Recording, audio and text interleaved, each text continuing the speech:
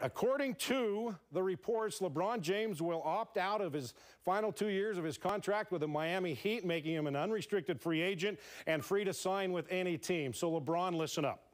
We know you're a champion. You've had a couple of rings with 2 Hall of Famers by your side.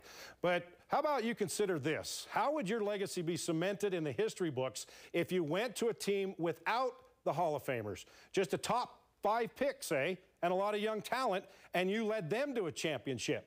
King James would then have an exalted meaning, and you would be the king of all ballers. LeBron, the Jazz are here for you, as in a state built on the belief of immortality, you would become immortal.